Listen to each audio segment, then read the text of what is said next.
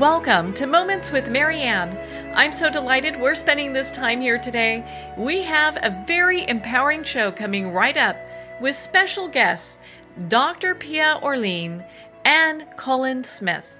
And they're here today to share with us not only their books, but also a channel from Laarkmaa.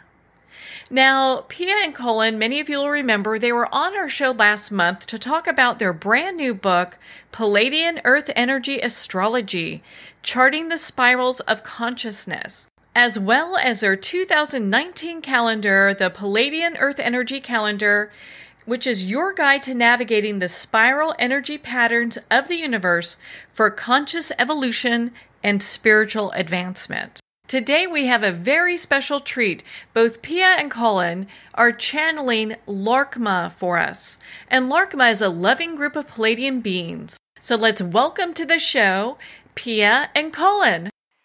Thank you. We're delighted to be here. Thank you, Marianne. We're really happy to be back with you.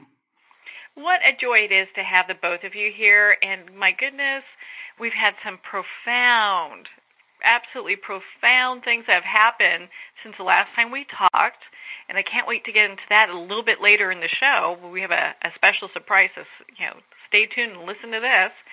But we're here to talk about all the books that you guys have done with Laarkmaa. And for our listeners that maybe didn't join us the first time, why don't you share with us who Laarkmaa is? Laarkmaa is a collective of beings from interstellar beings.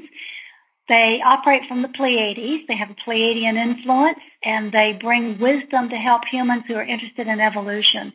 Their general presence, when you feel it, is a feeling of just love. They are just full of love, and inside that love is a lot of wisdom to help humans see what we're doing wrong and give us hints and suggestions of how we can do things better without judgment.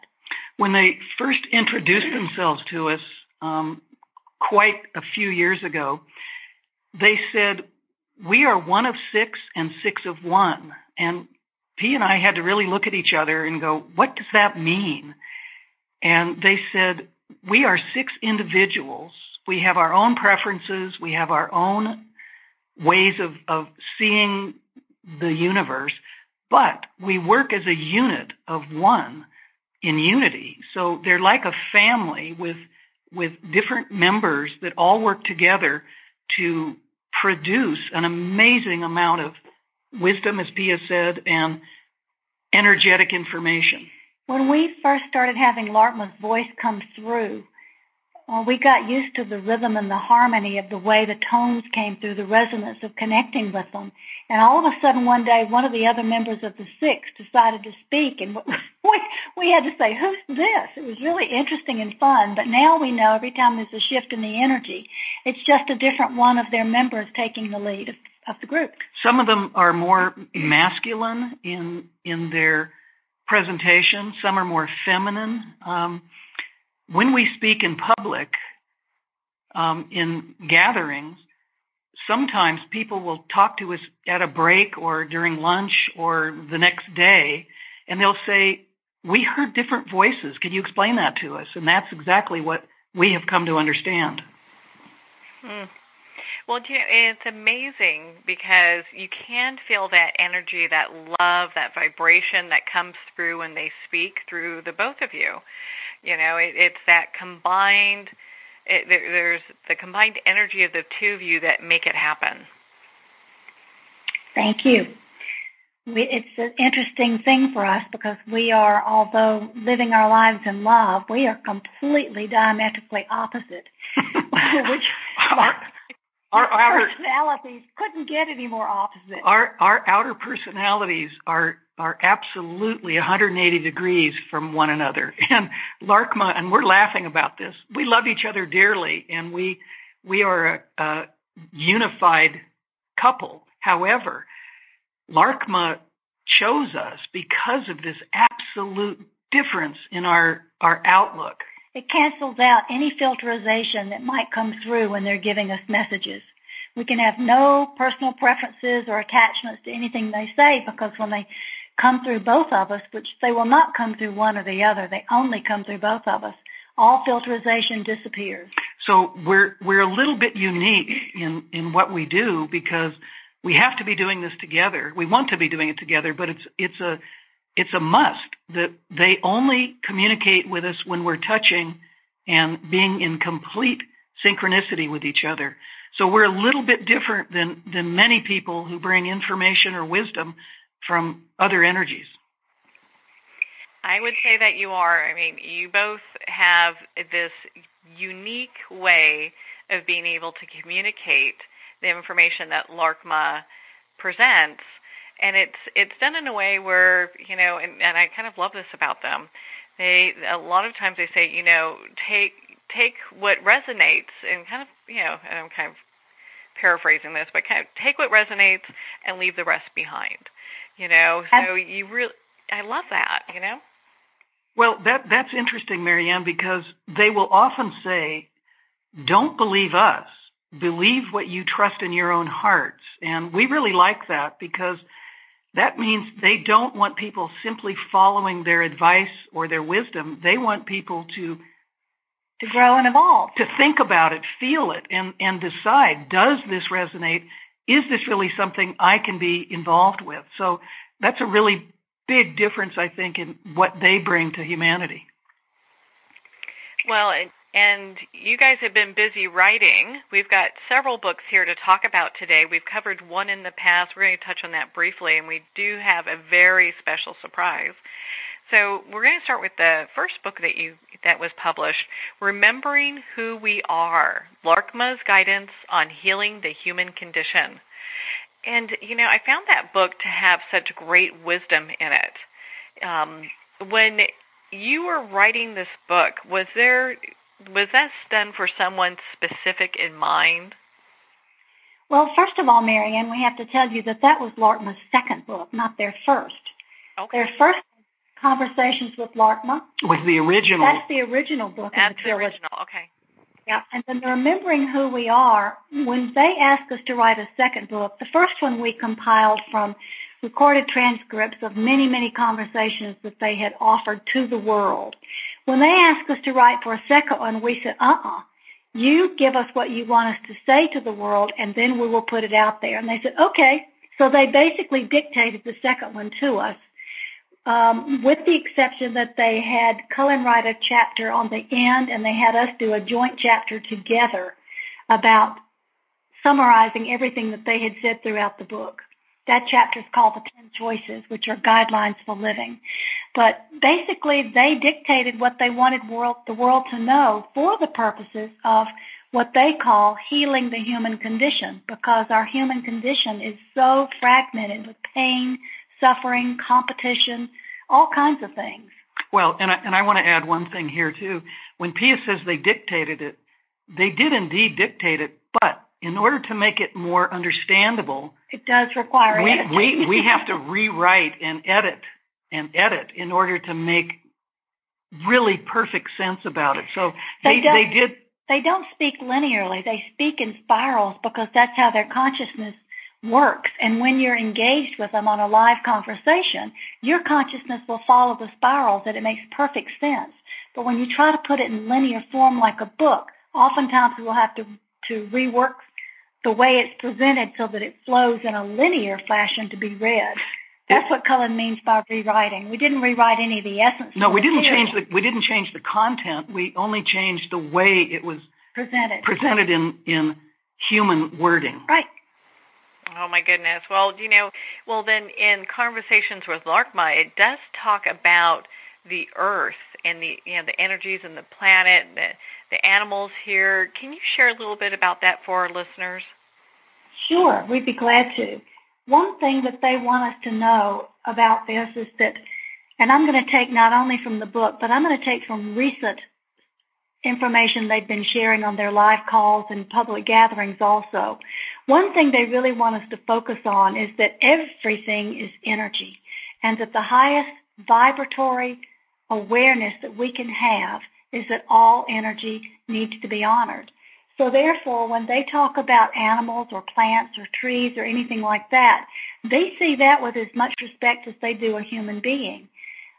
It's really about honoring that each tree, plant, animal, person has the right to life and has something to offer in Earth.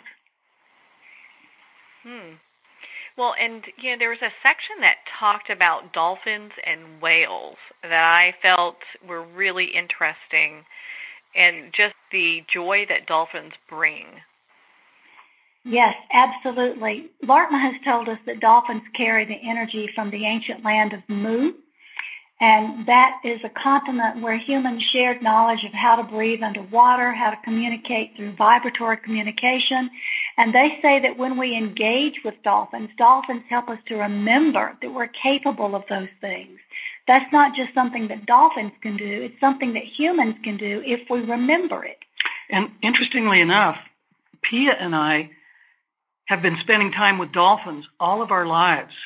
We grew up on opposite sides of the American continent, and yet we spent time with dolphins in both places long before we met each other. And so we have had that experience of the absolute joy and bliss that a human can have when interacting with these amazing, amazing beings. They have a great honor and respect for the whales, because the whales are some of the oldest life on Earth. And they say the whales actually are here to help us remember who we are, which is the title of the second book. The whales are here to help us reawaken and to remember, and learn to take in community and the collective and not just do things selfishly. Whales and dolphins both travel in pods. Humans don't do that. Humans separate into tribes, and then they fight each other. Whales and dolphins are more unified. Perfect. Thanks, Cullen. Yeah, you don't hear about whales duking it out in the ocean, No. I haven't heard of that happening. I mean, they all seem to be able to have this relationship with their environment. They do. In fact, Marianne, I think that these aquatic mammals have a better relationship with their environments than we do. They work so well within their environment. They just seem to have this flow and grace in the ocean that they live in, way more, I don't know, gently, more deeply than maybe we do as humans on our terrestrial side of the earth. Laarkmaa also talks about, in the section on Earth, they talk about rocks and how rocks are teachers. One of the things that rocks teach us are how to slow down and be able to listen. They talk about communicating with rocks, and they say that the energy of stones talks to the energy of the crystalline human body. So we're working to move from a carbon-based human form to a crystalline-based form. And when we work with stones, it helps us understand the similarity of energy so that we can raise our vibration to match it, which is why more and more people have gotten interested in stones lately. Unfortunately, most New Agers think when they get interested in stones, that means they have to go out and grab them all, buy them up, and make them work for them. But what Laarkmaa's trying to get us to understand is that if you're going to truly communicate with rocks and stones, you have to ask their permission. Do you want to go with me? Would you like to help me work on a project? Is there anything I can offer you? Is there anything that you would like to offer me? And communicate. So basically when Laarkmaa talks about all energy being equal on Earth, they're trying to say that everything can teach everything and everyone else something. Well, and that really resonates. That makes a lot of sense, because if everything's energy, it's instead of dominating other energy, we would ask for it to work with us. So I completely get that. Absolutely. Well, in the second book, which I thought was the first book, so you have to excuse me, but it's the second book, Remembering Who We Are. It covers a lot. I mean, you talk about, human evolution into this state of greater levels of health and well-being. Can you expand on that a little bit for our listeners? Sure. Laarkmaa broke this book down into different sections. They started on this book with where we just left off talking about the other one, which is energy. Understanding the essence of energy. And then they moved into helping us understand duality, because here on this planet, everything is divided by duality. We have hot, cold, male, female, and the big thing in duality is you, me, or us and them. And they're trying to get us to understand that we have misused duality the entire history of human existence, because we have compartmentalized our ideas into you're over there and I'm over here. And the purpose of duality is to incorporate other perspectives and have a greater view of the whole. So there's an entire section on how duality has been perceived and how we can move further into perceptions of duality. And we can personally talk about this because of what we said earlier in this interview about how different the two of us are. We know that bringing our differences together creates a much more harmonious whole. It creates a much deeper, broader understanding of who we are individually and together as a couple. So the idea, the notion of duality is incredibly important to us personally.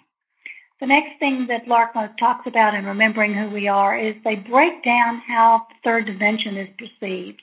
The emotional, the physical, they even talk about human sexuality, the physical etheric relationship, and they talk about how we get hung up on belief and judgment here in the third dimension. So they talk about that, and then they move us into the elements of our foundation here on Earth, the earth, air, fire, and water, and how we can form a new foundation that's based on more of higher vibratory elements than the elements we so love about Earth, that we can incorporate both. Then they give us tools for change, and they talk about our life purpose. They mention 7 different components for healing, and then they give us a rainbow of healing essences, talking about the different colors and what the symbolism and meaning of each color is, what the energy represents and how to use it. And they even introduced, and when they wrote this book, they introduced a few colors that Cullen and I had never seen until we were traveling in Europe shortly after we released this book. And all of a sudden, we came across these beautiful, sparkling, vibratory colors that we had never seen before. We saw them in flowers. We saw them in the surface of the ocean reflecting off of the sun. We saw them in cloud formations. Instead of just seeing white clouds in a blue background, we began to see these amazing rainbows of color that we weren't used to in the normal 7 colors that generally humans are able to see. So they finish talking about colors, and then they talk about the rainbow body that we're trying to achieve, and they define it and tell us things that we can do to achieve it more easily. And then they talk about achieving harmony and what's necessary to achieve harmony on this planet. And then the book closes with the chapter we mentioned before, the 10 choices, which are guidelines for living based upon the Pleiadian principles that Laarkmaa has offered humanity. Well, and there are so many great, I don't want to say tips, but really chapters in this book that explain so much. And I found it to be just a very fascinating read. I think when a lot of people go through and they read these books, it all pulls together, kind of dovetails nicely together with one another. Thank you, Marianne. And I have to say, this book, Remembering Who We Are, is in its 2nd printing, and Conversations with Laarkmaa is in its 3rd printing. So these books have been around for a long time, these first 2. And we have people today who call us up or email us and say, I'm rereading this again, and I have to tell you, every time I read it, this is my 6th or 7th time, new insights come in because I have evolved from the last time I read it. So these 2 books remain sort of a foundational basis, keep by the bedside table, open up and see what message is here for me today kind of book. That is true. It's interesting, the first time I read the books and then going back, choosing what we're going to talk about today and the little notes I have, like other things are coming up. I'm like, wow, you can see where this is something that you get different wisdom based on. It could even be the day, the week, the month that you are going through different things. Absolutely. And they're being published now in other countries as well. Conversations with Laarkmaa is available in Russian, French, and German. And Remembering Who We Are is available in French. Oh, congratulations. That's a big deal. My goodness. Those are quite smile when everybody has access to this wisdom. Mm-hmm. Well, it should be something that's wrapped around the globe. It's got such great wisdom. And, I mean, Laarkmaa's the real deal. I mean, we've got a surprise coming up a little bit later that everyone can listen in on. But before we go there, in Remembering Who We Are, the book also talks about restoring emotional balance. Why is that so important? Well, that's a real key. Laarkmaa has a different view on emotions. They call emotions everything that makes us uncomfortable. Frustration, anger, grief, greed, unhappiness, anything that makes us unhappy. Jealousy, so many different ideas. Those things are emotions. They say that our natural feeling state, what we came to this planet with from the stars, is love, joy, bliss, happiness, peace, trust, compassion, all of those things. And so they make a clear distinction, and they say we want here in duality always to be in that happy place. However, the emotions are a gift because the emotions tell us when we were out of balance. And as soon as we look at what we're thinking when we're feeling an emotion and regroup our thoughts, maybe choose a different way of perceiving what's making us unhappy, we automatically can gravitate back to that place of our natural feeling state of joy and peace. So emotionals are a gift of signposts to point us in the direction of where we're out of balance. Laarkmaa speaks a great deal about the fact that nobody can cause us to have a negative emotion. No one can be blamed for putting us in a bad mood. We, each individual person, moderates or distinguishes if we're in a good mood or a bad mood, whether we're having a really good day or a bad hair day. They make it really clear that we have to monitor our own emotions, and we cannot blame someone for, we often say, well, that person made me so mad, or that person really upset me. Well, from their perspective, that's not possible. We do that to ourselves simply because we're out of balance in our own sense. Mm-hmm. Yeah, and I love how you just start the chapter for that talks about restoring emotional balance, and it gives tips on what people can do to make that change for themselves. It's all that personal responsibility. It's like, hey, you're feeling out of balance. This is what you can do to get back in balance. Absolutely. It works, too.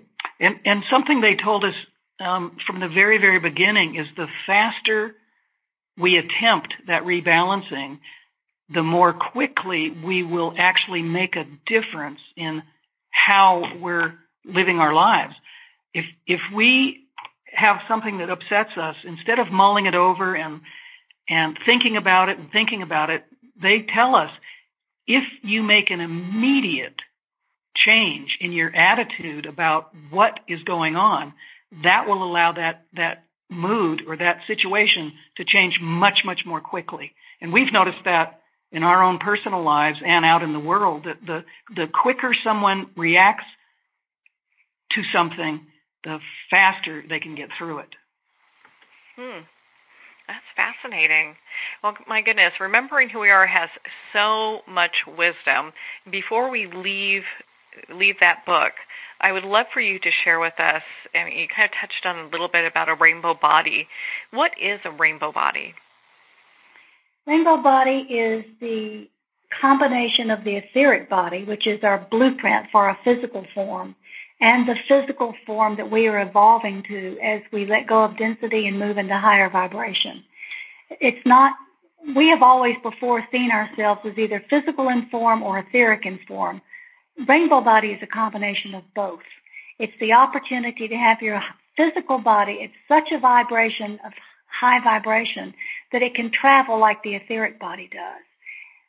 It requires less density in diet, less density in thought, less density in almost everything that you touch here in 3D physicality. So it's a process to achieve rainbow body, but a worthwhile process because when you do this, you have the opportunity to ascend to the rainbow body without going through the process of death. I think what Laarkmaa means basically about the rainbow body is that in conjunction with the earth ascending, which many of us believe and trust it's going to become much lighter, much less dense, and in a completely different form, the rainbow body is the human's ability to ascend with the earth as she makes her changes so that we can do this together. That's good, Cullen. That's very nicely. I'm so glad that you shared that, because it is a journey that we're all taking together, and will everyone make that transition, or will some people not? Everyone has a choice. Mm-hmm. I think each human has the same spark, the same ability to make choices, as Pia just suggested, to make better decisions that have to do with the understanding of the golden rule, do unto others as you would have them do unto you, or the Sanskrit term ahimsa, which means of being absolutely of no harm to any other being, or the Mayan term in Lakesh, which means I am another yourself. Some people who don't believe this, who think it's just an airy-fairy idea, will choose to go through the process of death rather than a rainbow body ascension simply because they don't believe it's possible. And that's their right and that's their choice. One of the greatest gifts Laarkmaa tells us over and over again that we have on this planet is the gift of choice. And we make choices moment by moment every day of our lives. So if someone wants to achieve rainbow body and they say, that sounds like what I'd like to experience, they start aiming their choices towards the higher vibratory conscious way of living, and then they're making the choice to do that. Which means every choice they make is for the highest good of all, not just for themselves. Well, how powerful is that? My goodness, It certainly could help heal the world. It would change the world dramatically if most humans would have that kind of heart and thought process of every time they do something, every time they leave their house, every time they go to work, every time they step out on the street, making choices that help everyone instead of simply thinking about their own agenda. It would transform the world in a spectacularly, very, very quick way. Well, and it really does seem that we're at this point in history, in our evolution, and at this time where we really need change, and you can feel it's taking place. Yeah, absolutely. We're at that critical place, I think, that many of us think that if we don't make choices to turn things around, it's possible that it could be, and I underline the word could be, too late to actually make a difference. Yeah, it'll be really interesting to see what humans do, and first of all in regards to the planet, and then also what Laarkmaa and Pleiadians and what other beings that are looking for the best interest of humans and the planet and our evolution, what they're doing to help us move in the right direction or guide us in the right direction. Yes. There are so many beings around the earth at this time doing that very thing, Marianne. There are so many energies that are here to help. And Laarkmaa tells us often, all you have to do is ask for our help. And they don't mean the Pleiadians specifically. They mean all kinds of beings, the angelic kingdom, interstellar beings, the Davic kingdom. There are so many groups of energies that want to help in a very, very positive way. 2019 is a pivotal year, Laarkmaa tells us, and we hear that from many other sources also. It's a pivotal year because a lot of things are going to be falling apart, and the theme for this year seems to be emerging that 2019 is a year of collaboration. What can we do to collaborate together to help make the things that are falling apart be restructured in a way that's better for everybody? And they've dropped little hints that 2020 is going to bring some momentous change, so that we should really take advantage of what's falling apart in 2019 and collaborating together to make a difference, so that we greet whatever's coming in 2020 with open hearts and higher awareness. Laarkmaa is the first to say that they do not make predictions. They say this because they know that human choice is such a huge element, such a huge part of how things can come about, how things can change, how things can evolve. And so they tell people over and over again, we don't make predictions because it's up to you folks. It's your choices that are going to make the most difference. Mm. And how true that is. I mean, because of free will and free choice, I mean, we have, good for us. I mean, we get the ability to make these choices and make some dramatic and positive changes. Yes. Yes, we do. Well, on that note, we're going to pause here for a quick break. And when we come back, we have a very special surprise. We are going to be talking with Laarkmaa, channeled through Dr. Pia Orleane and Cullen Smith. It is going to be a profound discussion. You've been listening to Moments with Marianne. We'll be right back after these messages.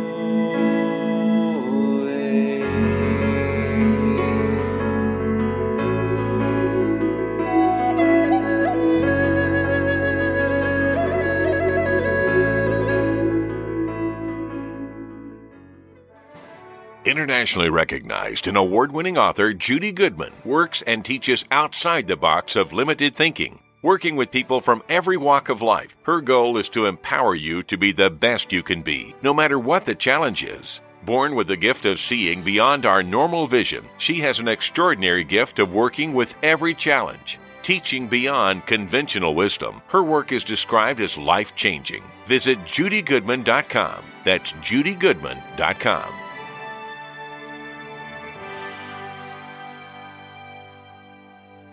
There comes a moment when you realize you're somewhere special, when you discover that each beautiful creature that you see has been rescued from a life of absolute horror and brought to this incredibly free place. Here's where their lives were forever changed and where yours will as well. Discover over 500 tigers, bears, and lions at the brand new visitor center at the Wild Animal Sanctuary just outside Denver. For more information, visit wildanimalsanctuary.org. Discover true freedom at the Wild Animal Sanctuary.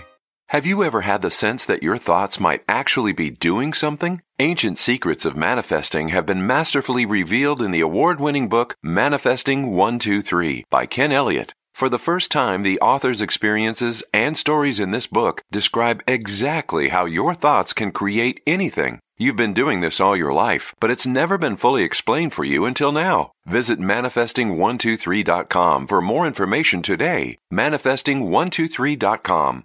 There are nearly 2 million Americans living with amputation. Many live right here in San Antonio. Becoming an amputee can be scary, frustrating, isolating, but there's no reason to feel alone. The San Antonio Amputee Foundation is here to help support you and guide you toward resources such as home and car modifications and even prosthetic limbs. For more information or to make a donation, visit saamputee.org. We'll help you live a full, active life, one step at a time. San Antonio Amputee Foundation, healing limbs, hearts, and souls.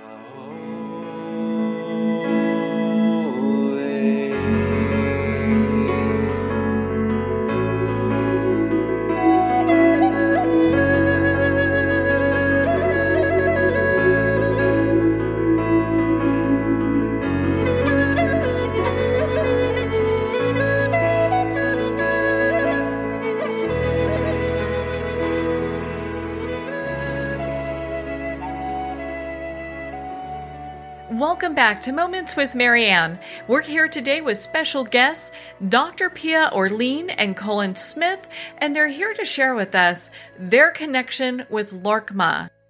Laarkmaa is a loving group of Pleiadians who are here to help us consciously and spiritually evolve. Let's go ahead and get started, and let's welcome back Pia and Cullen, and now Laarkmaa, to the show. Hello, dear one. We are Laarkmaa.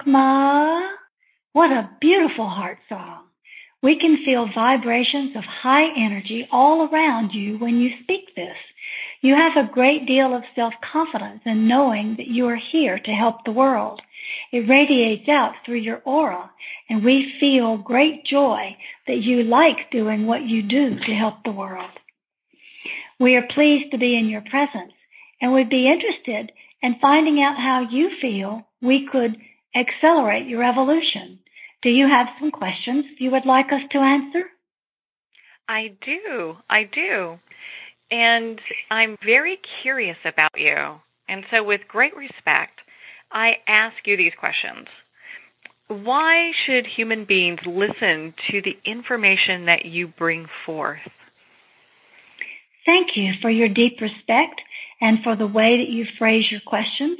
We appreciate that, and we return our answers with equal respect for you, for it takes teamwork to expand conscious understanding.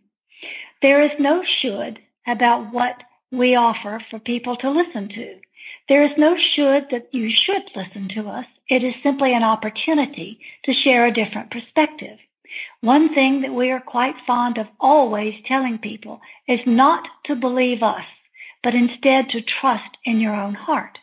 What we do when we communicate with humans is to open up their hearts so that they may find the truth within their own hearts.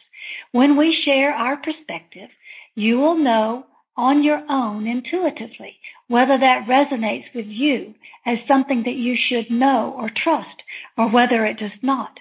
And because of this, and also because we are working to empower humans to recognize that all answers are held within them anyway, we would say again, don't believe us, but trust in your own heart. If what we say resonates with you as being truthful, then you will know how to proceed with it. If it does not, you have the opportunity to either expand your perspective or to say, no, that's not a match. And there is no should about either way. Humans grow according to their own choice, according to their own decisions, and we are not trying to force change upon you. We simply are here to support you in the choices you make. So where does your wisdom come from? We are a much older species than you are. Your species is not nearly as evolved consciously, although your species has great mental awareness, and the desire to grow and expand. But the consciousness that we have comes from heart wisdom, wisdom that recognizes that everything is connected. All energy has intelligence, and all energy impacts and affects every other bit of energy. So therefore, while humans still see things from a dualistic perspective of you and me, this and that, good and bad, we see things more as a polar perspective, where they may have different energies, but they are linked together and they complete a whole. We come from a star system much outside of your galaxy, and we use the Pleiades as our base, because the Pleiades is the closest base that supports our life form to be able to help you as you evolve on this planet. What is called? Evolve is to understand from your heart. We're sorry, Pia's voice is a little problematic. Please give us a moment. To evolve is to open your understanding so that your heart and your head communicate with one another. Humans have been poorly trained for a long time to rely upon what they think is the highest wisdom and to ignore your intuition or your heart knowing. So evolution from our perspective is reopening that channel between heart and mind so you may use the highest and best of both your brain and your intuition so that you know moment by moment what energy is required to accomplish something that serves not only yourself but the highest good of all. Recognizing that the highest good of all is an important goal is an evolutionary step. ignoring the duality as you have perceived it for so long as opposites, instead beginning to see that duality is just a shift in perspective, is also an evolutionary step. So to evolve is to open up these levels of understanding, and also to help you realize that there are many aspects of yourself that are awakened in this third-dimensional consciousness. These aspects of yourself come in through your dream state or your meditations or in the experience you call déjà vu. When you have déjà vu, you're experiencing a similarity of experience that reminds you this feels familiar, but you are not yet aware that the reason it feels familiar is because you are experiencing something quite like what's going on in another dimension simultaneously. Does that make sense to you? Yes, I hear what you're saying. And so it has a question. I'm an interviewer by nature, and I'm asking questions that help me understand not only our place in the galaxy, but yours as well. That is an excellent question and a very wise perspective to ask what is the place. Our place in the galaxy is to expand the energy of love, which is the highest force in the universe. This planet on which you live, this Earth, is a planet that has been an experimental station to see how consciousness can make an evolutionary leap, how consciousness can expand quickly, and how the human form, physical form, can accommodate that conscious leap.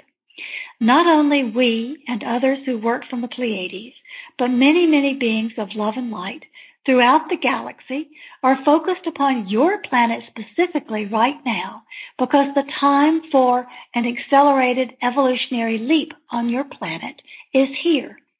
Although time really only exists in the third dimension, we use that phrase rather loosely. It means the moment is present, the energy is in flow, everything is in alignment to be able to have the opportunity to make a conscious evolutionary leap and to have the education that we can share and that you gather on your own from your own intuitive insights and your own research to help you understand how you can participate and co-create the outcome of this evolutionary leap.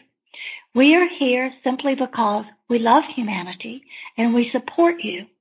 We ourselves have been through an evolutionary process much similar to the one humans are going through now, although we did not have the emotional aspect that humanity has. Emotions, from our point of view, are not your entire range of feeling states. As a cosmic citizen and a divine spark of light that is joined to every other spark of light in the universe, you have a natural feeling state that you may describe as love, joy, trust, compassion, kindness, and peace. That is the overriding energy of love. You come into this world, into your earthly body, with all of those feeling states intact. Emotions are a gift that were given to this species to help guide them how to always move back into their natural feeling state. In other words, your emotions are fear, anger, jealousy, grief, anything that makes you feel uncomfortable. Even levels of frustration can be an emotion. So these things, because of their very nature of being uncomfortable, are signposts for you to say, something's out of alignment. What do I need to do to adjust?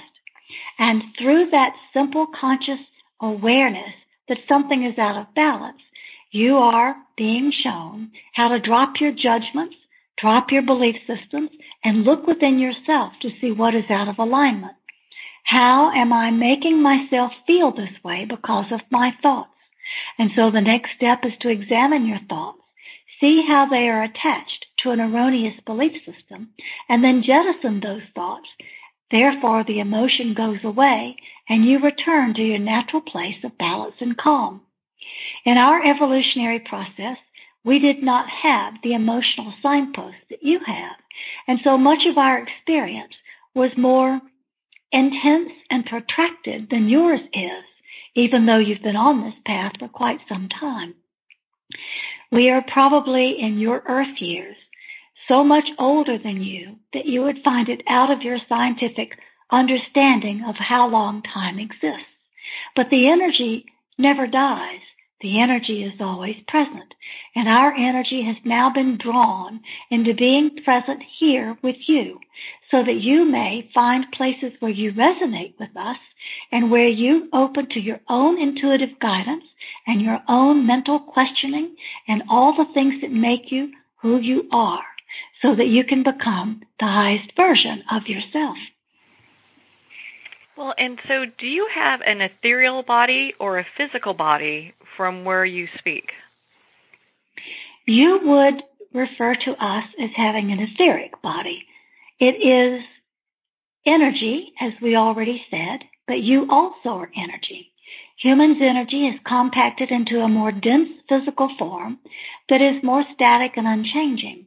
Not that it is not changing altogether, but that it takes a longer period for change to occur. You think a thought, and then it takes some time for that thought to manifest into physical reality. We think a thought, and instantly the manifestation occurs. Our form, from our description, would be considered to be wave form, while you are still in particle form. That's a physics, quantum physics explanation. Does that make sense to you? Yes, that does. We also can pull our waveform together and manifest in forms that we can be seen. And we have done that on this planet in years past. But we do not do that at this time because our experience has educated us. When we have presented ourselves in a form that humans could recognize on this planet in the past, humans cast us into the role of gods. We do not wish to be considered gods, for we are just another form of energy, just like you, although we are a bit older and have a few more perspectives from our cosmic viewpoint. Additionally, when humans tend to view someone else as a god, they give over their own power and their own sense of knowingness. Our job is to help you remember that you have all the answers within yourself and that all you have to do is make conscious choices. So therefore, at this time, we are making the choice not to appear in human form so that humans will not make the mistake again of saying, oh, give us all the answers, rather than saying, here's my hand, help lead me to find the answers myself. Well, and that pulls up several questions for me, and one is, do you have an understanding of a supreme being? And the second one is, with your role here on Earth to help with humans in evolution, how do you see that unfolding? Two very good questions. We'll start with the one of our role. We have been involved in humanity's evolution since prior to the time of the Maya, when we came to give them the Mayan calendar and the understanding of managing energy rather than guiding their lives with time. We see our role as being able to expand wherever you are without infringing upon your own choice. In other words, we offer our perspective, but it remains your job to choose whether to accept it or whether to reject it. That way, we do not interfere in your own evolutionary process by forcing something upon you as a conqueror would do. Instead, we show you what is possible, and you get to choose whether or not to accept it and when to accept it. And it is a process. Many are accepting our perspective much more quickly now in the last 10 or 20 years than they have ever before. Many are being willing to move outside of their old third-dimensional paradigm of what is truth and begin to see another paradigm of possibilities. We have a council of elders that we call the Pleiadian Elders Council, who come together and give us guidance on how to disseminate our information. We also learn from humans. With Pia and Cullen, they accept and investigate our perspective, making their own decisions, and they answer questions for us about how they make decisions, about what they do, educating us about the human process. So it becomes teamwork, and we work together for the highest good of all. When humans evolve, you will be radiating out higher vibrational energy into the cosmos. So it is of benefit not only to your species on this planet and to the planet herself, but it is also beneficial for all living beings in the cosmos to have a higher vibratory energy radiating out from humans having an evolved consciousness. So, therefore, we listen to the Pleiadian Elders Council, we listen to the group that we work with, Pia and Cullen, and we learn from each synchronization we do. We may ask you questions, or we may assimilate more understanding through the answers or questions that you share with us. It's all an energetic expansion process. As for a Supreme Being, it is our feeling that energy is equal throughout the universe, and yet some energies are more awakened than others. And the energy of love is the most potent energy in the universe because it is the most awakened. So we would consider love what you would consider a Supreme Being. We do not see it in the form of a God who gives orders or tells us what to do. We do not see it as a God who punishes us if we do not do what they say. We do not see it in that way at all.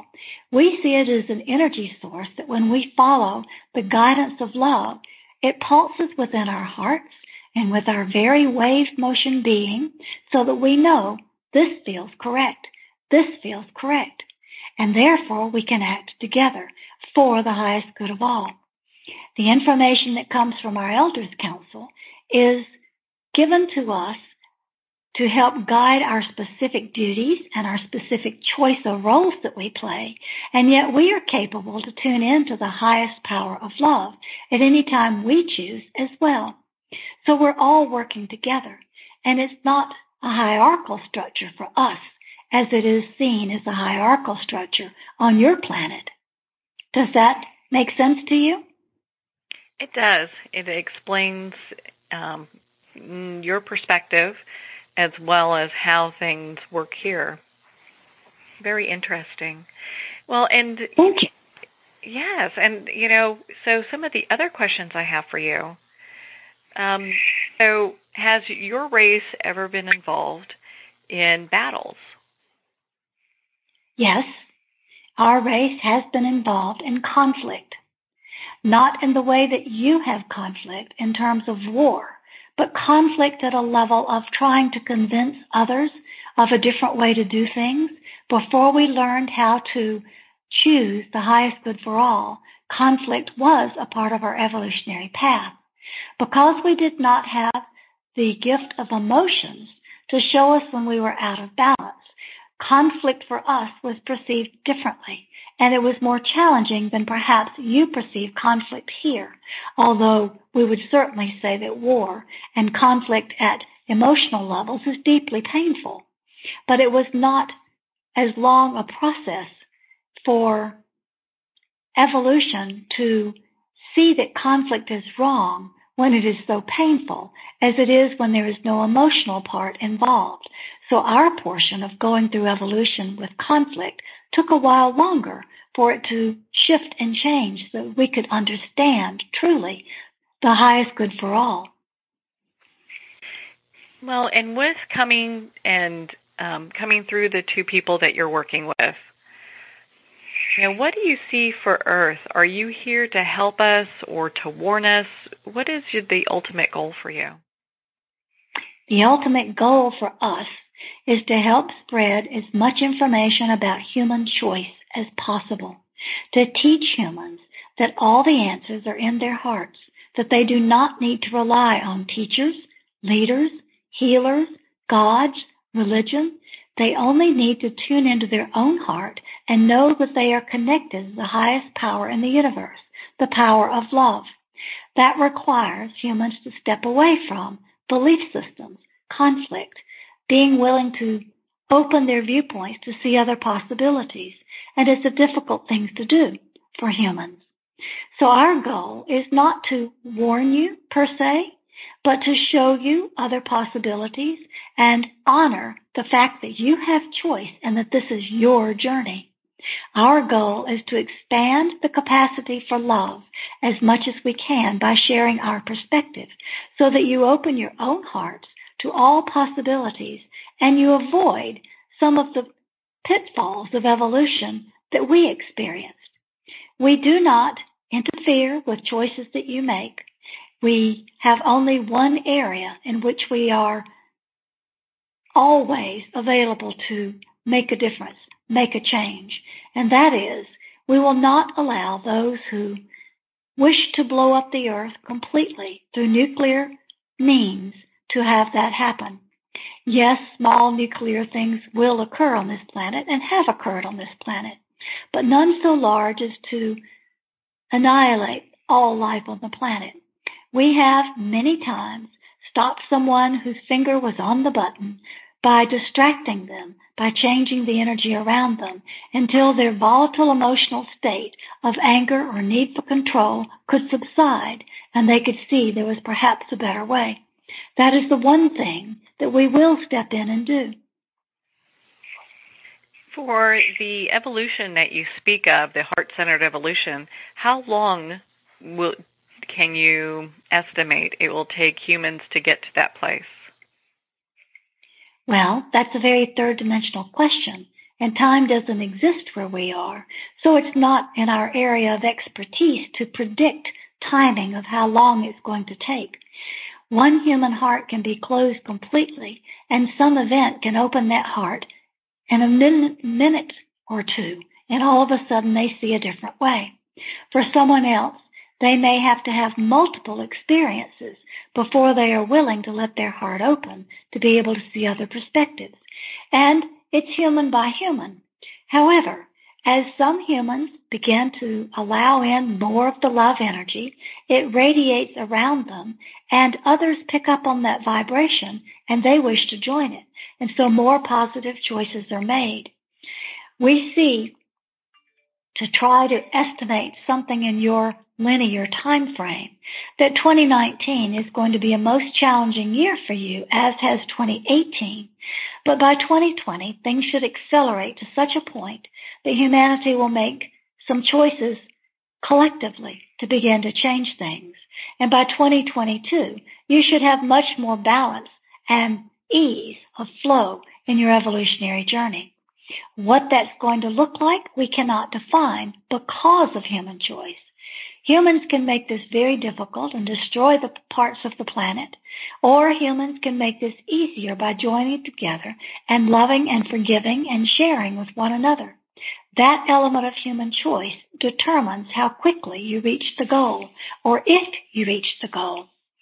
Some people have already made a choice that they do not wish to continue on this path, and therefore they will die, as humans believe it must be always possible.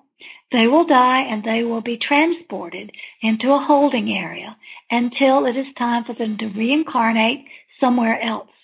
When they reincarnate, they will continue their life path and their life lessons, and they will believe they are on a planet that is Earth, but it is not.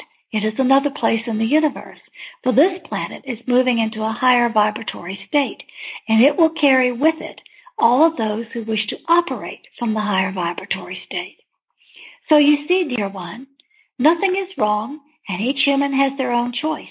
You choose to live through these challenging times and make a difference by changing your own vibration and allowing yourself to make highest good for all choices from your heart into your consciousness, or you choose to stay attached to the program you were already involved with, learning like you do in school, one lesson at a time, which can be quite painful, until you die out of this physical form and reincarnate again into another.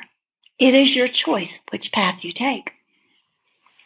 That's a very good answer. And, it has me thinking, like the next question I have for you, and I do this with all due respect, and I please don't think that this is a judgment question. Dear one, we can see that you come from a respectful place, and we feel no judgment in your presence. Please feel free to ask whatever you would like to know. We honor and respect your curiosity and your wishing to understand more. Well, I do have a very strong desire to understand who it is that you are. And with that, what authority do you, and I know we talked about the Pleiadian Council, what authority do you have to say the things that you do? Where does that come from? No one gives us authority. No one stops us either. Because we have evolved to the point where we do everything from a place of love, and because love is the strongest force in the universe, we may take that love wherever we choose. Love is its own authority. Love has no other ruler, and that is the place from which we operate. Because we always operate, never intending to harm anyone, and always from a place of love, and always without judgment, then there is no governing system to tell us, say this or don't say that. However, because we do not speak your language, our language is through musical tones and feeling states. We do not speak with words. So therefore, because we do use human languaging by accessing the libraries of the black brains of the two humans with whom we work, we sometimes do make errors in the words that we are choosing. That is not meant to be a judgment or a bad thing. It is meant to be a place where a human says, wait a minute, explain that. I didn't understand that, or that sounds offensive, or that doesn't seem right. Questioning us so we may choose more appropriate words, which will come from love but may be more applied to the correct circumstance a little better. We are still learning too, you see. So while we do not have anyone to say do this or do that in terms of authority, we do have the power of love as its own authority to which we rely on. Do you still make trips to Earth? It sounds like you do, with making sure that things don't happen at a catastrophic level. But do you still interact with humans in other ways? Yes. Those who synchronize with us or who synchronize on one of our live calls and have our energy there, once you're synchronized with us, any human may at any time say, Laarkmaa, please give me Pleiadian stardust, and our energy will help you in whatever circumstance you are working with. We cannot solve problems for you. We cannot do anything to alter what's going on, but we can sprinkle stardust to help you find the strength and the answers that you need in any challenging situation. So anyone may, as they choose, say, Laarkmaa, please sprinkle your stardust. Please help us through this situation, and we will do our best to change the energy so it is for the highest benefit for all. And the highest and best good for humanity and the planet? Yes, that is the highest good for all. Whatever is best for humanity and the planet is also the best for the cosmos. For as we said a bit earlier, when humanity comes from a higher vibratory place, the planet is helped. And when the planet and humanity is extending their thoughts and their energy from the higher vibratory place, that also radiates out into the cosmos, helping all beings in the cosmos. Well, and then it has me thinking as well. So you come, I don't know how long that Cullen and Pia have been working with you publicly. We did have a little discussion on that, but I don't have those notes in front of me. But is there a specific reason that you come during this time in human history? This time in human history is a time that humans have never seen before. Humanity has gone through many changes, including cataclysms and all manner of geophysical changes, major wars, revolutions, all manner of things that have changed humanity. But this is the point where humanity has the opportunity to make a quantum leap. A quantum leap not only in conscious understanding, but a quantum leap in physical form. You're at the point of being able to make choices to move out of the density of the form that you have now, which is a form of static, unchanging denseness, as opposed to wave form that is moving and always changing. You have the choice and the chance now to elevate your beingness, your body that you have with your consciousness, into a different form by changing viewpoints, by lightening the density. For instance, humans, for the most part on this planet, still eat meat. That means that they are still involved in the act of killing. Killing can never be for the highest good of all, for it takes a life, which is a direct contradiction to the highest good of all. So therefore, when humans consider taking this practice and using it as part of how they sustain themselves, they are taking in the conscious belief that they need the animal sacrifice, or that they cannot live without the meat. But they're also taking in the pain and the fear and the whatever else the animal may have been feeling at the time its life was taken from it. And that becomes part of the density of the human physical form. With the opportunity to make this quantum leap, humans may begin to say, I don't need to nourish myself in the way I thought I did. I can begin to change and have a vegetarian diet. Or a vegetarian can say, that's beginning to feel a little dense for me now too. I think I'll become vegan. And eventually, you'll be able to sustain yourself through what we call a diet of love, light, and water. That is, you will sustain yourself from what comes through the cosmos to support your form, for your form will be waveform rather than carbon-based form. You will be a different structure, and you will be sustained differently because you are a different structure. However, having said all this, remember, that is choice. Each human has the choice to move into this waveform, or what you would call etheric form. And there is a point along the spectrum where you can move into rainbow body form if you choose. Rainbow body form means that you can be in wave form like us in an etheric form, but then generate yourself back into a dense form if necessary, into physical form again for a specific task.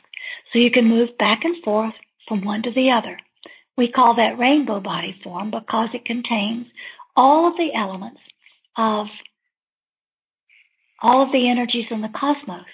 Every color vibration, which has every energy that you can imagine, are present in rainbow body form. You yourself, dear one, have a great energy of the rainbow radiating all around you. You have most of your life. We see you as a 3-year-old, being curious, being out in the yard and looking at everything, flowers and bugs and rocks and trees.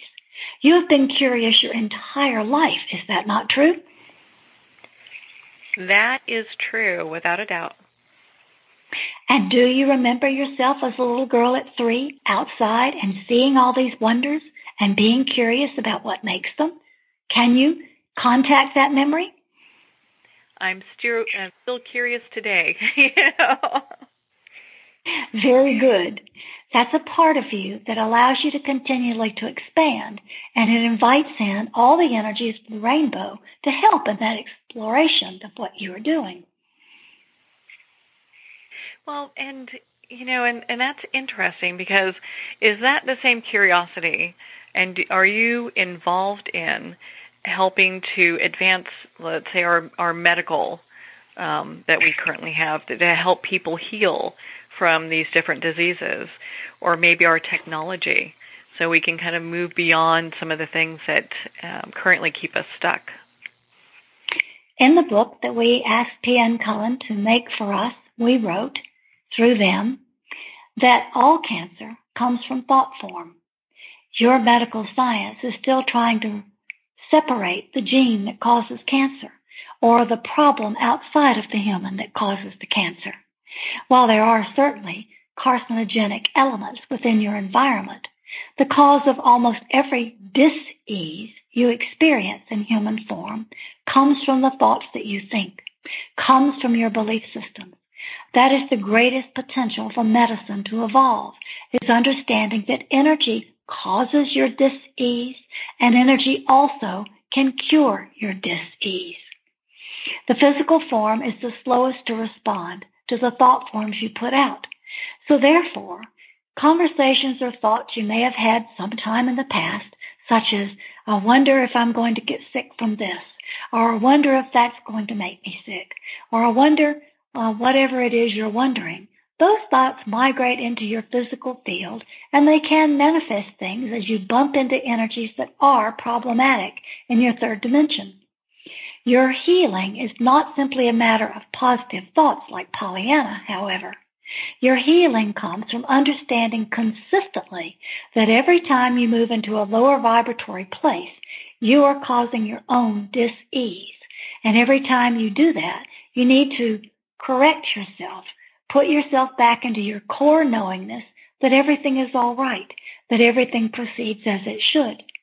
Some people have come here to experience a particular physical state that someone might consider as a dis-ease. Others fall into it simply because they are making choices or choosing words that are not beneficial to themselves or others. So these circumstances of what you call needing to be healed or advancing your medicine need to be addressed from the energetic perspective. We have been trying to help humanity understand not only advanced medicine, but also advanced technology, because your technology, which you think is so advanced, is quite archaic.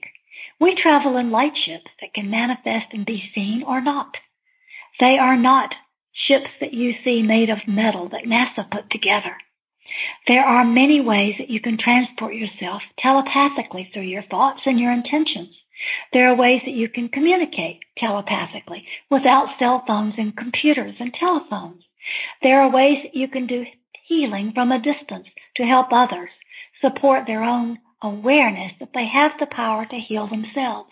And you can do your own healing by accepting and continuing to bring yourself into higher and higher vibrations. All of these things are part of our plan to help you evolve. But the first step that has to be made is that you have to learn to listen to your own heart, because all of these things that we're telling you are already stored there. At some level, you remember this, but most of humanity has forgotten, and you are just now at this opportunity of making the quantum leap, being aware that you can remember, that you can remember, that you can and do remember. The energies are present now, and that is why we are here now. There was energy present for an advance in consciousness when we were here many times before. For instance, with the Mayan calendar, there was an opening for humans to understand, to govern their lives from energy rather than time. That opening passed, and humans did not take advantage of it. There was an energetic opening during the period of Christ consciousness, when Christ and Mary tried to help humans understand, you too are part of God. You too can do what I do. All you have to do is awaken and remember. There have been many portals of opportunity for humans, but none as great as this. This one is the greatest opportunity, because it is at this point that all energy from any realm you wish to investigate is here, because it is the moment the earth has the chance to transition into a different form. And the consciousnesses that are here on this earth also share that opportunity. This is why we are here, and many others as well, including Arcturians, Syrians, Androgyns, the angelic kingdom, former masters who were in human form, all sorts of energies that are from love, in whatever form they choose to operate, are here to support and help this evolution. With that being said, we talk about benevolent beings who are here to help the human race, and there are also some that are not. So how do we discern who's here to help us for the greater good and who's not? Excellent question. And indeed, you are quite correct. There are many who are not of the highest good and who come from what you may phrase as a darker energy, but we do not mean like that, like the opposite of dark and light. We just mean a denser place, but we do not have the human languaging to give it another name. So for that purposes, we will call it dark energy. These ones have constricted themselves away from the power of love and attached themselves to the desire for control. And they have used this planet unrelentingly, interfering with the programs for human evolution. Doing such things as introducing the product of sugar cane to the planet, which was never natural to the planet. Sugar is an addictive substance, which you probably know, is more addictive than heroin or cocaine. What you may not know is that sugar tears holes in your light body and prevents you from accessing the truth when you make your connections with the highest source of love. So sugar is an action of the dark force.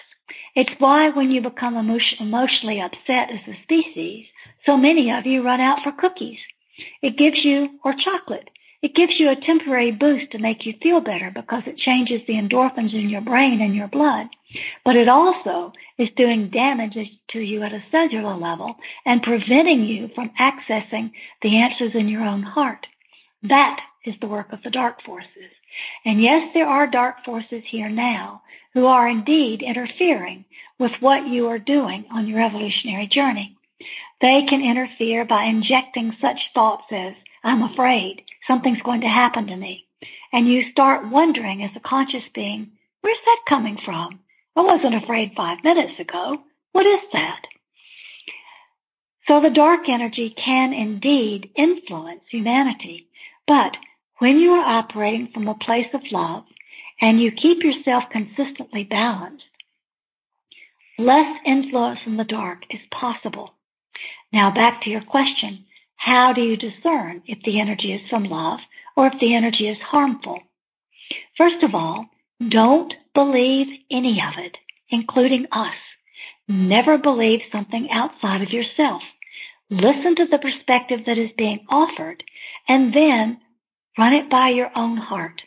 If your heart feels good from the information, if you feel safe, if you feel the energy of love, if you feel expanded, if you feel like you are growing and you want to serve, all the information you're getting is coming from love, and it is here to help you.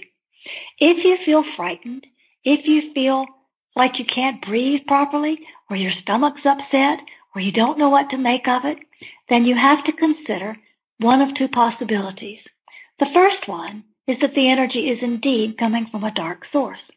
The second possibility is that what you have just heard is triggering a block in your own energetic field, and you have to figure out if you need to get rid of a belief system to allow the truth to come in, or if what you're feeling truly is from something unsavory.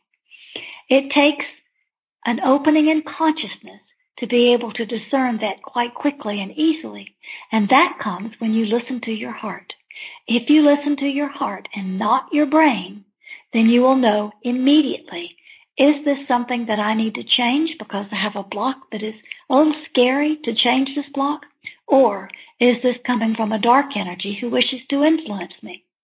That element of fear is your trigger to figure out where it's coming from, and your heart knows the difference. Does that explain it? That does explain it. That's a very good way of putting it. Well, and is there a reason why dark energies that we were just discussing are allowed on this planet? Allowed is a long word that we are not necessarily in favor of. What we would say is those who started this experiment with this planet thought everything was running along, believed everything, trusted everything, was running along as planned because love set up the experiment. But the dark infiltrated without those who were creating the experiment paying close attention. In other words, it was sort of a sneak attack. All of a sudden, the dark was here doing things to disrupt the experiment.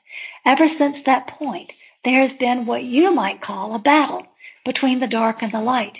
And right now, you are on the point of the light winning the battle. Because of this, the dark is becoming more desperate, and you see more controls and more attempts at control in every area of your humanity. You see it at the financial levels, the political levels, the weather levels, where they interfere with the weather, the selling of products that you are supposed to be having to nourish you, and yet they are full of GMOs, poisons, sugar, all kinds of things that do not nourish human or any other form.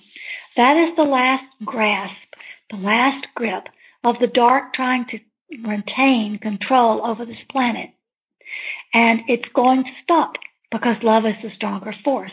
And enough humans are awakened and awakening now that love will be exponentially expanded as a wave across the planet. And so the dark will be losing control.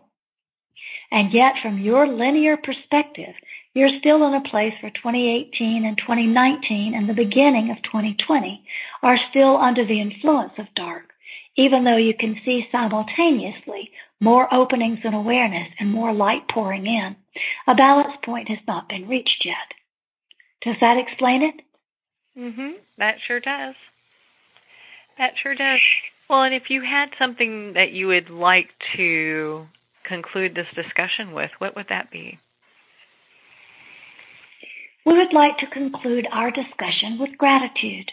Gratitude for your intelligence and your heart wisdom both, and asking questions that can help you expand and can help others expand through you as you do your work. We would like to say that it takes teamwork in any project, and this project of humanity making the quantum leap in consciousness takes a team who is coming from a place of love. We are very fond of the saying in Lakesh, I am another yourself. We feel that you, humans, are the same as we. We are the same as you. We are all energy. We are all divine sparks of light, and we are here to help you remember that because we love you and we want you not to suffer. We want you to experience the freedom of wave motion and to be able to serve here or in other places of your choosing as is needed in the universe. We are trying to help awaken you to become cosmic citizens. It actually popped up as you were saying that. So with with all that we've been discussing and how you are involved in this planet and the evolution, are humans seeded from the Pleiadians? Humans are seeded from many, many different kingdoms together. You've heard America as described as the melting pot. Well, we would say the entire planet is a melting pot, a mix of different seedings, a mix of different ways of being in human form. Yes, Pleiadians have comprised part of your makeup. So have Arcturians, so have Syrians, so has the angelic kingdom, and you are part of the lineage of Christ and Mary. All of that is part of who you are as one who is awakening with light. There are some humans who are not related to this, you would call it a genealogical heritage.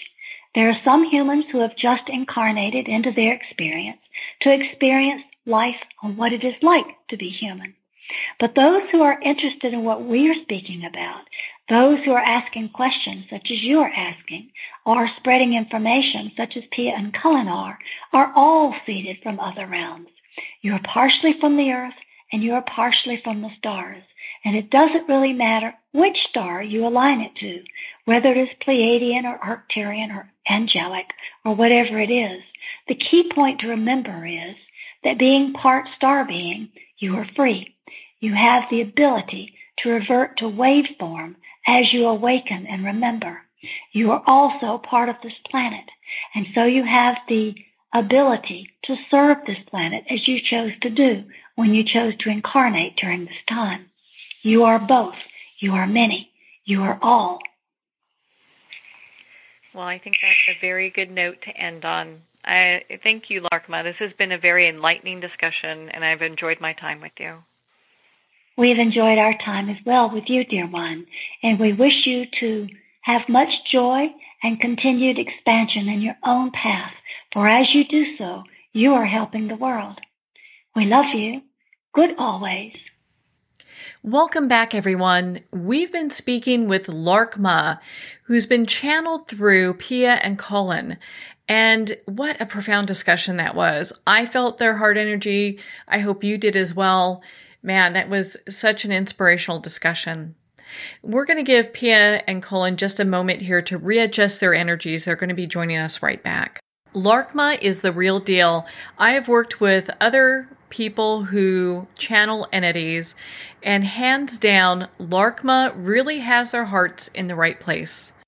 You don't hear me say this often, and I'm so glad that we got to spend this time together with Laarkmaa.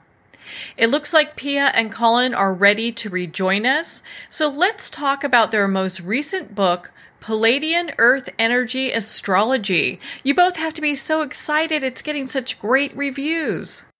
We are excited, and the main reason we're excited is because this is the third in the Laarkmaa trilogy, and it sort of wraps everything together in one package where people can say, oh, now I have something to work with on all these principles that Laarkmaa's been sharing with us. Because now we can look at how to change the way we manage and navigate our days. We've been living under the laws of time and the laws of the calendar. The Gregorian calendar was introduced in the latter part of the 16th century. I think I think it was the 1580s, and that calendar changed the way people looked at how they spent their time, their days, their minutes, their hours. It took us away from nature. And then approximately 100 years after that, the first mechanical clock was invented, and that was in the mid-17th century, I think 1650s. And my gosh, we have been imprisoned and we have been enslaved ever since in those two human concepts of time. It has changed the way humanity has dealt with life. We used to work with natural cycles, day, night, change of seasons. When we're hungry, we eat. When we're sleepy, we go to bed. That introduction of calendar and clock changed that completely, almost overnight. And then when we introduced electric lights to go along with that, we completely stepped away from nature's rhythms. So Laarkmaa has very gently over this time been suggesting that we don't have to do that so much. And one way to get away from it is to learn what the energy of each day brings. They have a system they have shared with us that they gave to the Maya 5,000 years ago. It was incorporated into the Mayan calendar.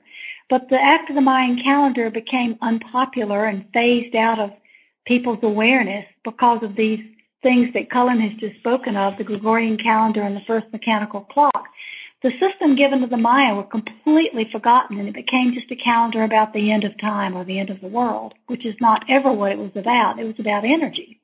So now, a modern Pleiadian group working with the two of us, Laarkmaa, has reinstituted this system of understanding the two cycles of energy that make a difference in how we navigate our lives successfully. The first system is the universal energies, and there are 13 of those, and they spiral one upon another, building and building and building from the initiation point until the completion point where we integrate everything that's happened within those 13 energies. At the same time, we're spiraling through 20 earth energies, which basically describe all of our experiences here on Earth. The earth energies have a low vibration and a high vibration because here in duality, we have a choice of how we're going to respond to the energy. For example, one of the energies that's here today, the 13th, is the energy of healing. The positive way of using healing is using the courage to heal imbalances. And that can be personal imbalances, it can be community imbalances, family imbalances, or planetary imbalances. But that's a really positive way to say, oh, the energy here is to support this day, Sunday the 13th. Let's use it. At the same time, people who are not paying attention to it or who don't choose to take the high road may take on too many responsibilities and not be able to fulfill them, or they may wind up avoiding responsibility altogether. So looking at the earth energies in this way and the universal energies that go with them gives each person sort of a flavor of the day and a knowing how to guide what's coming up. Today is also a universal energy of 8, which is the energy of connecting.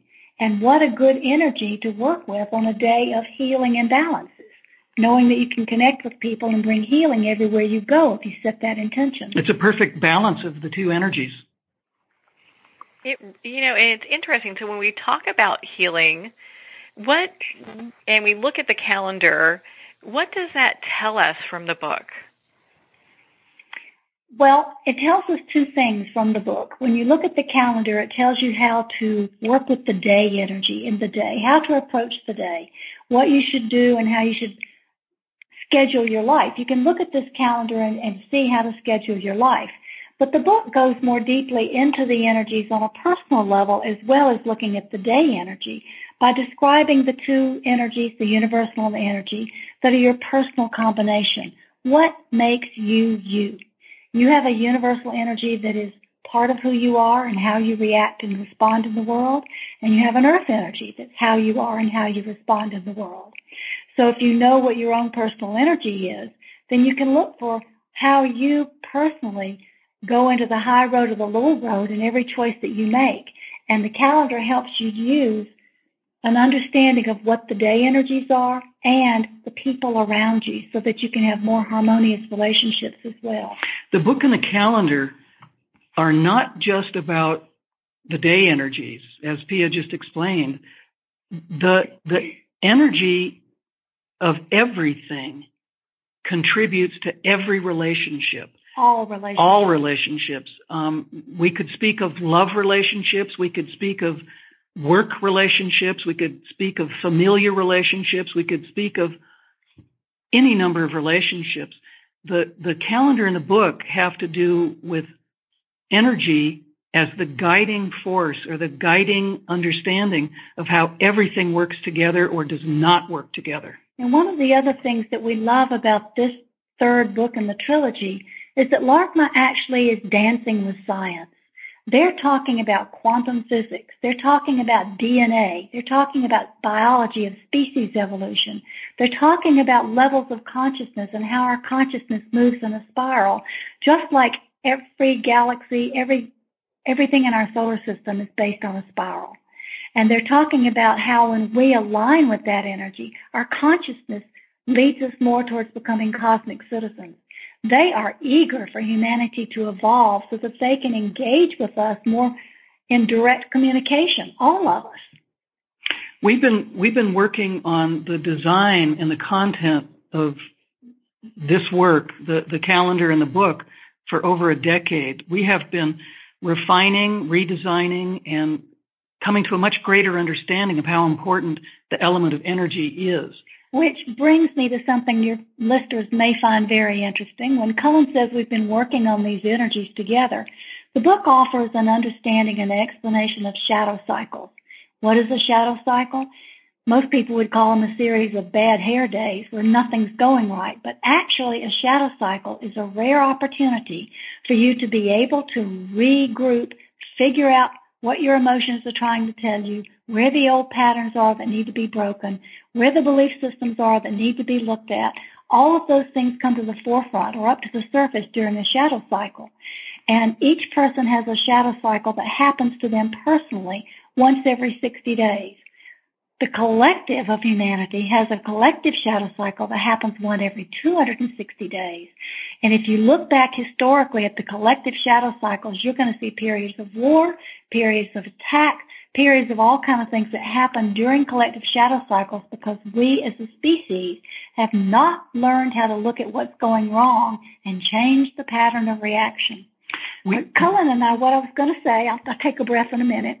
What I was going to say is Cullen and I started looking at our own shadow cycles and understanding how in our relationship and individually, how the shadow cycles gave us opportunities to really break through some old stuff.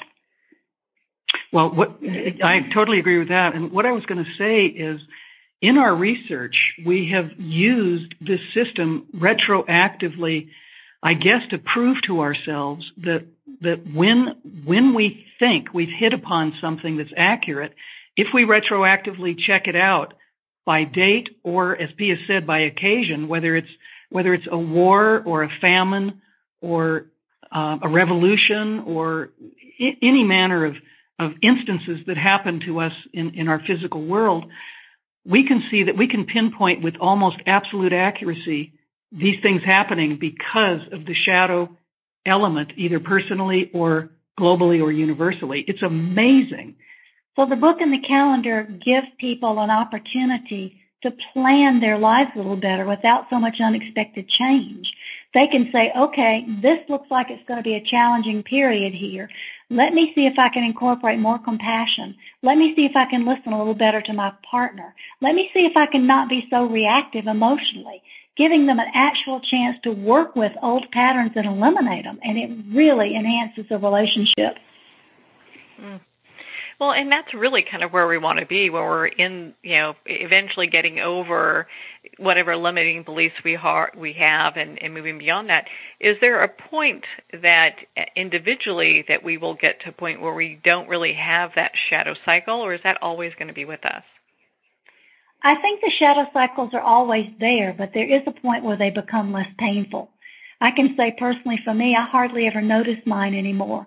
I will feel myself become out of balance, and then I will say, oh, must be a shadow cycle, and I'll go look, and I'll pull myself back in and regroup. And the shadow cycles are not nearly as painful as they were for me 8 or 10 years ago.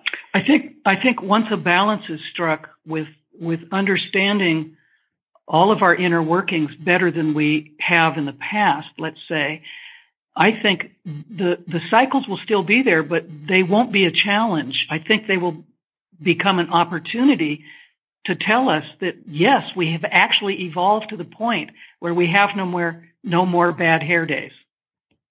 Or we're able to handle the bad hair days a little easier. Wouldn't that be fabulous? I get it because, a few weeks back, it felt like a bad hair month.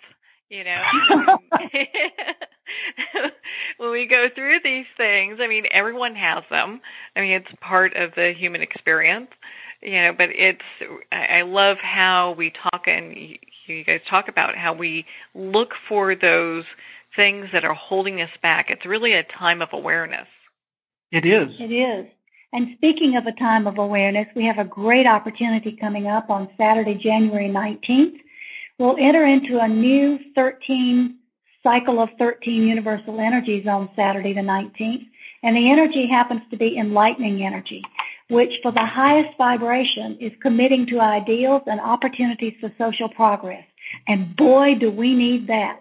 So we will have a 13-day period that even though each day has a different energy, they're all overlighted by this possibility of social progress and enlightening ourselves and our world around us. It's a really exciting time coming in. And that to us is interesting because this is happening in the very beginning of this new year. Well, and when we talk about this calendar, my goodness, it feels like with the old calendar, it's right up there with the world being flat. It's about time we have, an upgrade. Well said, Marianne. Thank you, Marianne. That's how we perceive it. Yeah, because, you look at these things, and as a society we progress, but when we're using something from that just is so archaic, it doesn't even make sense. It'd be like having a surgeon go into surgery and he's using a hammer and nothing's sterilized. It doesn't even make sense. So having that, yeah. That's really interesting that you bring that up because Laarkmaa often tells groups when we're speaking in public gatherings, they often say, we know that you humans believe that your medicine and your technology is so cutting edge. And they just laugh. They laugh. They laugh very gently and very lovingly and say, we're sorry to have to tell you this, but your medicine and your technology are quite archaic compared to what you will be experiencing as you develop more fully. And from an interstellar group that travels in light ships, I think that's really a comparison that we might want to consider when we brag about how technologically advanced we are. So what you just said about the archaicness of our old calendrical system and how banging together our medical system is, you're absolutely on target and absolutely right about that. Well, I find it fascinating because, when you look at this, you look at the calendar, it's right on target, and you spend time reading Palladian Earth Energy Astrology, charting the spirals of consciousness. It brings it all together so people can really make sense of really how our world should be, because I know in some of your other books you do talk about how, like technology really pulls us away from nature, and I feel the old calendar does that as well. It does, absolutely. We completely agree with you about that. Well, it's absolutely fascinating. So, well, you've got this, we've got the 19th coming up with some interesting things happening. Where can people go if they want to learn more about Laarkmaa? And I know that you guys have an event coming up on February 3rd, too. We do. Yes, we do. We are, in the spirit of collaboration, which Laarkmaa says we should focus on that theme this year, we are collaborating with a very dear friend who is, in our opinion, the most respected channel that we know, who brings in a powerful force of healing energy called channeling love. And that particular conversation is going to be a first-time dialogue between Channeling Love, her collective, and Laarkmaa, who will be talking about all kinds of things. We don't know what they're going to bring up. They'll be talking together, so we're quite excited about this. This will be the first public dialogue of this nature.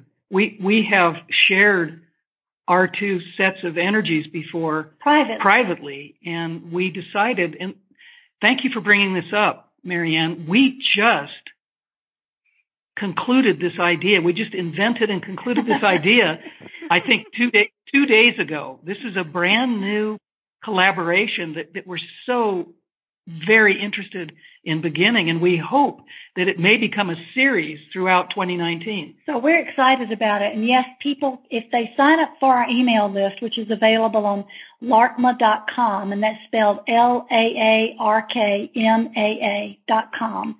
If you sign up on the email list there, you'll be sent an invitation and instructions of how to join and participate.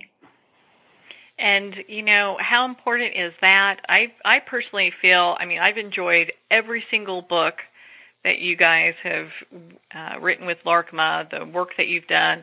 The calendar I've found to be a huge resource, and it's the only calendar I'm using for myself personally in regards to my own healing and stuff like that. Oh, and before we go, we did this amazing session. Most people probably are not going to interview Laarkmaa like I did. They probably want to spend time with Laarkmaa and maybe ask different questions. Where could they go to do that? There's a section on our website that they can do that. In fact, everything is available on the website, Laarkmaa.com. You can schedule a personal synchronization, which is what Laarkmaa calls their personal sessions, because they synchronize their energy with the other person. Or you can schedule, if you'd like to go more deeply into your own energy, you can schedule a Pleiadian Earth Energy personal astrology chart. You can find out about events like our February 3rd collaborative event. And we send out a weekly newsletter that has a message, a recorded message from Laarkmaa to guide people through the week. We do that every Sunday. We also have a monthly international live call that Laarkmaa speaks for a portion of that, usually about an hour, and then approximately half of that hour is opened up to questions and answers, and that's quite popular worldwide. I hear that it is. I know a lot of people participate in doing that. I really enjoyed the personal synchronization session. I'm going to be doing that again. I thought that was fabulous, but next time I'm doing it for me. I'm not going to interview them. You just do it a little different, because I could feel they have this healing quality, this loving quality that you can feel, and it doesn't matter where you are, in the world, you can connect and do that. And I found it to be, just really transformative. So, well, do you know, Pia and Cullen, my goodness, it's always such a pleasure to spend time with you both. Thank you so much for taking the time to be on the show with us here today.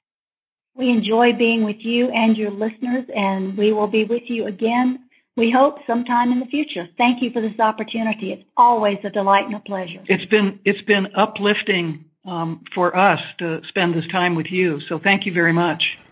Well, thank you both so much. My goodness, this has been such an inspirational time. I felt it to be completely transformative, and I know our listeners do as well.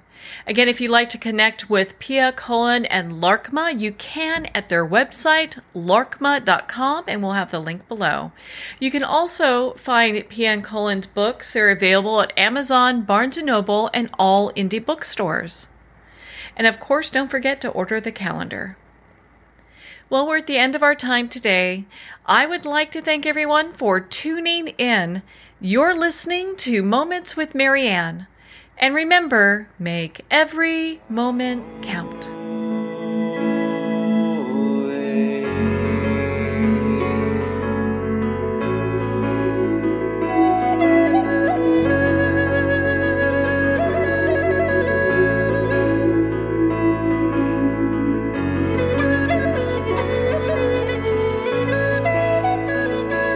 In a single moment, your life can change. Moments with Marianne is a transformative hour that covers an endless array of topics with the best of the best. Her guests are leaders in their fields, ranging from inspirational authors, top industry leaders, and business and spiritual entrepreneurs. Each guest is gifted and a true visionary. A recognized leader in her own work, and while teaching others to develop, refocus, and grow, Marianne will bring the best guest and sometimes a special surprise. Don't miss this. You never know just which moment will change your life forever. Moments with Marianne airs every Sunday, Monday, Thursday, and Friday at 8 p.m. Eastern and 5 p.m. Pacific Time. Make sure to tune in and visit momentswithmarianne.com for more information.